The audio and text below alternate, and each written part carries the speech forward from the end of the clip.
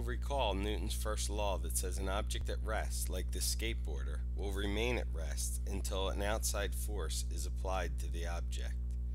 So we're going to apply an outside force, and you'll see he'll begin moving. Newton's first law also says that once he starts moving, he will continue to move in a straight line as long as there is no outside force acting on him. So an object in motion stays in motion in a straight line until acted upon by an outside force. If the force is in the same direction as he's moving, it will make him gain speed.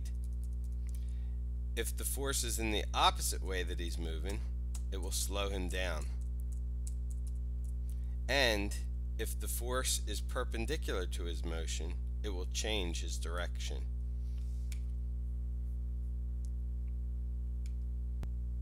This time we're going to build a track which is going to confine the man's motion. So we'll start him in motion, and he'll stay in a straight line until he hits the track. Then you'll notice that the forces from the track will change his direction, and that once those forces are removed, that is, the track ends, he will continue moving in a straight line motion. So as we saw, objects tend to want to move in a straight line. So if you have an object that's moving in a circular path, like the Earth going around the Sun, it's because there's a force acting on the object. That force is pointed toward the center of the circle, and in this case it's the force of gravity between the Earth and the Sun. At all moments, the Earth is moving in a direction tangent to the circle, as you can see from this velocity vector. And if somehow the force between the Earth and the Sun were removed, the Earth would travel off in a straight line.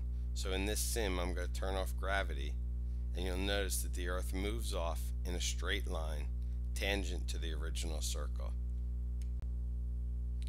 Okay, so to summarize, objects want to move in a straight line. If the object is moving in a circle, there must be a force on the object, and that force points toward the center of the circle. In terms of the mathematics of circular motion, you'll see there are three main formulas you need to know. The first says the speed of the object moving in a circle is equal to the number of revolutions times the circumference divided by time. You'll recognize the top is just the distance traveled divided by time, which is our normal formula for speed. The second formula lets you figure out the acceleration of the object. Again, the acceleration is not because of a change in speed, but because of a change in direction. The acceleration points toward the center of the circle, and hence we use the subscript c, and that is equal to the velocity of the object squared divided by the radius of the circle that it's moving in.